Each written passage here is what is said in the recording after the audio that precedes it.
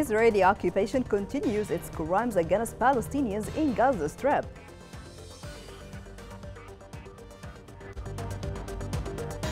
The United Nations says that Houthi violations forced thousands of families to flee homes. Food insecurity in Yemen is expected to rise during the first months of next year.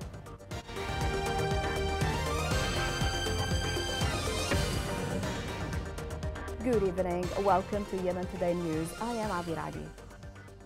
Ministry of Health in Gaza said that at least 50 people were killed in a bombing of a United Nations school housing displaced people in Gaza. An official added that the raid occurred at dawn and targeted Al-Fakhura school run by the United Nations in Jabalia refugee camp. The Ministry of Foreign Affairs and Expatriates of the Palestinian Authority condemned what it described as ugly massacre that targeted Al-Fakhura school.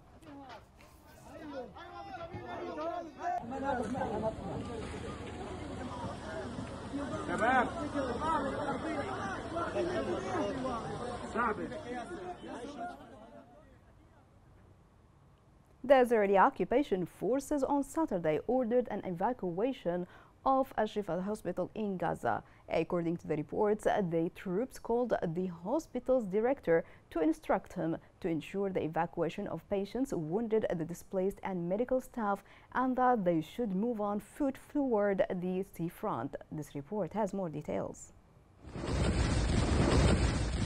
Israeli occupation forces ordered the evacuation of Al-Shifa hospital within an hour Saturday morning. After its 7th week, Gaza's largest hospital has become the main focus of the Israeli occupation.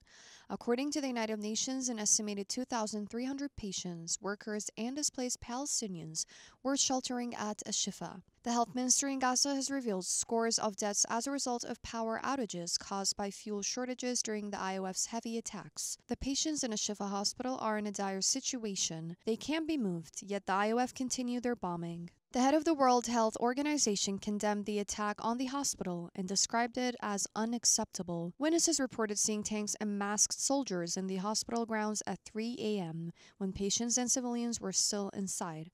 According to Gaza's Ministry of Health, more than 12,000 people have been killed since the start of the Israeli attack on Gaza. The UN agency's Commissioner General warned that basic services like medicine, food, water, and fuel are running out, and the streets have begun overflowing with sewage and is full of dead bodies, which will cause a massive health disaster. A catastrophe involving a lack of safe sanitation and clean water is almost certain. The Palestinian UN ambassador Riyad Mansour urged the Security Council to follow the General Assembly's lead and demand an end to what's happening in Gaza, which constitutes an affront to humanity and crimes against it, as well as a clear and imminent threat to regional and international peace and security. Also, internet and communication services in Gaza have been cut off. This is the 3rd time that communication services have been cut off from the Gaza Strip. Such scenes are repeated every time communications are cut off and the health sector is unable to save anyone. Director of Ambulance at hospitals in the southern Gaza Strip describes the communications outage as a loss of hope for life for many seeking ambulance and health services. The violations by the Houthi militia have forced more than 9,300 families to flee their homes.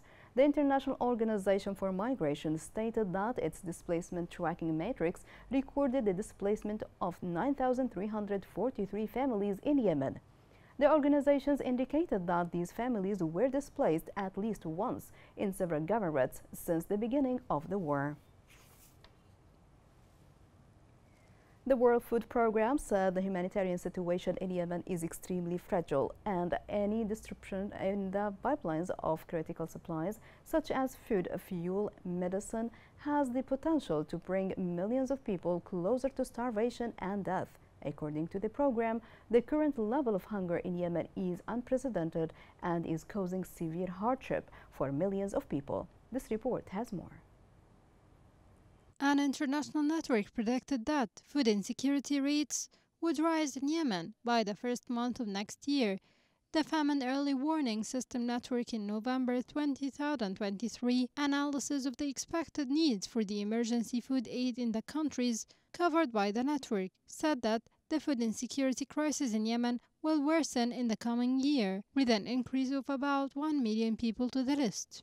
They added that by May 2024, between 18 to 19 million people will be in need of urgent food aid, compared to 17 million people this November. They pointed out that the deterioration of economic conditions, the decline in income earning opportunities, the rise in prices for basic food and non-food needs, in addition to the reduction in humanitarian aid, all of these factors will lead to the continuation of food insecurity at the crisis level, the third stage of the interim classification for millions of people in all of Yemeni governorates. In Yemen, acute food insecurity is expected to remain critical amid the protracted economic crisis worsened by an anticipated reduction in humanitarian assistance, as 17 million people in Yemen are in need of food assistance. A growing proportion of the population is dealing with hunger emergencies, while 2 million children across Yemen suffer from acute malnutrition. Yemen came on top of the countries in the world facing the most serious consequences of rising prices as a result of the war that it witnessed for 9 years in a row after the war was ignited by the Houthi militia. The complexities of ending the crisis and the flattering peace efforts in Yemen have deepened the human tragedy, especially with the continued deterioration of the situation. As the need grows, the lack of resources to respond comes with devastating consequences. And above all, Yemen needs a permanent end to conflict so people can safely live, learn, and earn a living.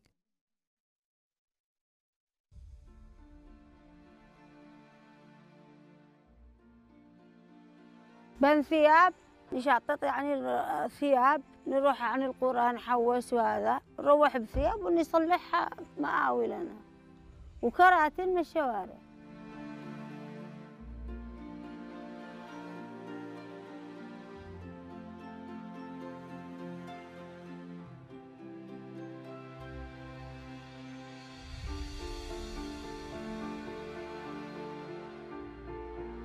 والله إن احنا نكره يجي المطر يخسع لنا البطانيات، يخسع الفراش، يخسع الجماش، نسمر برادة خاسعين احنا وجهالنا. فالمأوى الانتقالي هذا الكنتيرة جعلتهم يعيشوا في استقرار للمستفيدين من ناحية سواء من ناحية الأمطار أو لا من ناحية العواصف والرياح والرملية، بما أنه عندنا هنا في مأرب الرياح بتكون شديدة.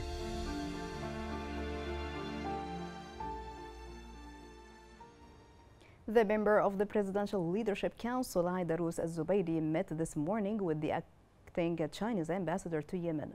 The two sides discussed development in the political process amid ending the war in Yemen and restoring stability to the region. On his part, the Chinese official affirmed the support of the Presidential Leadership Council for the efforts made by brothers to end the war in Yemen. Military sources in Taiz said that government forces thwarted the Houthi infiltration. The sources reported that government forces were able to thwart an infiltration attempt by the Houthi militia towards government forces' positions in Makbana district. During the past few days, the Houthi militia escalated on various fighting fronts in Taiz government, but such an escalation was confronted by the government forces. Yemeni areas under the Houthi militia's control have received no vaccines, endangering Yemeni's health and government circles, especially after the militia leaders portrayed inoculation as an international conspiracy targeting the population. The Yemeni health community feared the Houthis' hostile measures to immunization campaigns would lead to widespread epidemics, especially among children. This report has more details. As the Houthis prevent child vaccination campaigns in regions under their control, deadly epidemics threaten the lives of thousands of children. The World Health Organization has revealed a 58% increase in cases of diphtheria since the beginning of this year, following a major outbreak of measles and rubella. According to a study issued on Thursday, data tracked until October 14th revealed that the number of diphtheria cases jumped by 57% compared to 2021 and 2022. The World Health Organization indicated that the number of infection cases has been steadily rising since 2021, with a notable peak in 2023. According to these figures, 1,671 suspected cases of diphtheria have been recorded so far this year, with 109 deaths compared to 1,283 instances reported all of last year. The organization explained that diphtheria is typically a winter disease, and the spike in cases observed this year from June to September indicates a deviation from the typical seasonal pattern. In response to the current surge in disease cases, the World Health Organization announced it will provide the Yemeni Ministry of Public Health and Population with an urgent supply of 2,200 vials of antitoxin, a diphtheria antidote, to be distributed in the most affected of areas. But due to the intricate nature of the situation in the country, only 220 vials have been supplied thus far, and the worldwide diphtheria antidote scarcity impacts availability and drives up costs. The United Nations confirmed that the doses it was able to provide are only sufficient to treat 300 patients in critical condition. According to the World Health Organization, recurrent outbreaks of vaccine-preventable illnesses, including diphtheria, are expected to continue in 2024, and the absence of funds and access to vaccines would have a detrimental impact on the health and life of Yemen's most vulnerable people. Coming up in the news. The World Bank says the Yemen economy is still facing high risks.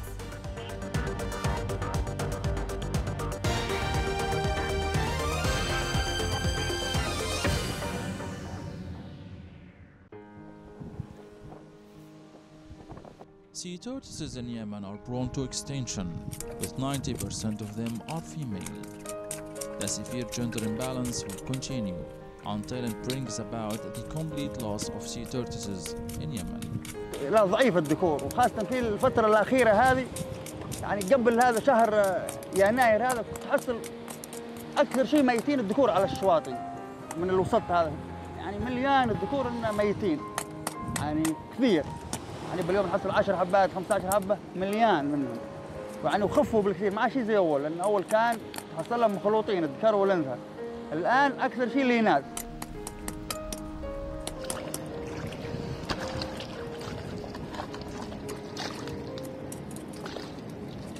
هناك دراسات عملت في كثير من المناطق الساحلية في المنطقة الاستوائية، وأثبتت ارتفاع نسبة الإناث مقارنة بالذكور لتصل حتى إلى نسبة أكثر من 90% من نسبة الفاقسات، وبالتالي سيعرض نسبة الذكور بشكل عام إلى التناقص، وربما خلال أعوام قادمة إلى الانقراض للذكور من السلاحف البحرية. Welcome back. The International Maritime Security issued a warning expressing concern about the increased threat level to shipping in the Red Sea. The warning came amid the recent Houthi militia threats to commercial shipping in the region, which have intensified amid the ongoing conflict. The International Maritime Security was established to deter threats and reassure mariners in and around Bab el-Mandeb Strait. The World Bank said that the Yemen economy is still facing greater risk despite the recent slight progress. More on this story is within this report. The World Bank confirmed that the risks to Yemen's economic prospects remain high. Despite some positive developments, the economic outlook for 2024 is surrounded by a lot of uncertainty given the restrictions imposed by the Houthi militia on oil exports and the ongoing truce negotiations. Houthis imposed a ban on oil exports from the government through 3 attacks with explosive drones on oil export facilities in the months following the end of the UN truce. Yemen still faces profound structural challenges. prospects for growth in the oil sector depend on Yemen's ability to attract foreign investments, which still depend on improving security and achieving peace, and non-oil activity continues to face obstacles due to interruptions in the provision of basic services. The recent settlement between regional powers constitutes an important step towards alleviating long-standing regional tensions that have hindered development prospects in Yemen. The World Bank report pointed out that a decrease in humanitarian aid will lead to a significant increase in the rate of food poverty. It is also likely to have negative repercussions on public finances, especially given the slowdown in reform momentum. The report stated that this inaction may lead to an increase in monetary financing, which in return may lead to an exacerbation of inflation pressures. The economic stability in the short term depends largely on predictable and sustainable hard currency flows, and also depends on political or military developments. If a permanent truce or peace agreement is reached, the Yemeni economy could resume growth within months of such an agreement. Yemen today monitored the water crisis in the Yemeni government that are under the control of the Houthi militia. The water crisis in Yemen is considered one of the most severe crises that the Yemeni citizens suffers from in the various Yemeni governments. Despite Yemen having a large water reserve, but the manipulation and trade of water by the Houthis has put it on the list of services that are lacking for citizens. The Minister of Health participated in the Global South Summit meetings. The Minister of Public Health and Population participated in the virtual sessions of the second Global South Summit hosted by India. At the end of the summit, in which a number of presidents and heads of governments participated. The World Health Organization announced that diphtheria cases in Yemen have risen by 75% this year compared to the past 2 years. Reports indicated that the diphtheria epidemic witnessed a major outbreak in the year 2023, and infections cases increased by 75% compared to the year 2021 and 2022. The report added that from the beginning of this year, 1,671 suspected cases of diphtheria were reported in the country. Disabled people in Yemen continue to suffer amid conflict. Rehabilitation centers are largely underfunded, especially of children with disability. This report has more details. With all its meager resources, this small center makes an effort to give disabled children, many of whom have gone years without receiving adequate medical care, the assistance that they need. Unfortunately, there are not enough specialized medical personnel or medical technology to handle the influx of children with disabilities. ILAF Foundation was developed in 2019 to fill the scarcity of institutions geared towards rehabilitating children with disabilities, especially with the rise of displacement. Every day, children undergo physical and speech therapy, and every day the number of cases increases. We receive our funding from benefactors and local organizations, but we struggle with hiring caterers as patient numbers rise. Muhammad is among the beneficiaries of the center's free services. She reports that while she senses tangible improvement in her child's mobility, the center is far too remote and it costs a lot of money to get there. Many children in Yemen lack opportunities for physical and mental rehabilitation due to the scarcity of centers, and the ones that do exist are severely underfunded. We started treatment last week. This is our second one, and we're hopeful. But the center lacks a lot of critical resources and is often packed. It is also incredibly far. We're grateful for these services, but the center needs a lot more resources. Living in a nation that lacks basic amenities and endures a chronic state of war is extremely difficult, even for able-bodied individuals. Stigma, prejudice, and exclusion from crucial life areas such as health, school, and community engagement are daily realities for children with disabilities. Here is a reminder of the main headlines. Israeli occupation continues its crimes against the Palestinians in Gaza Strip.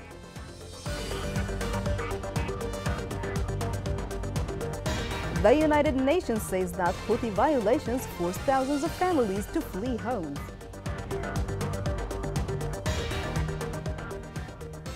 Food insecurity in Yemen is expected to rise during the first months of next year.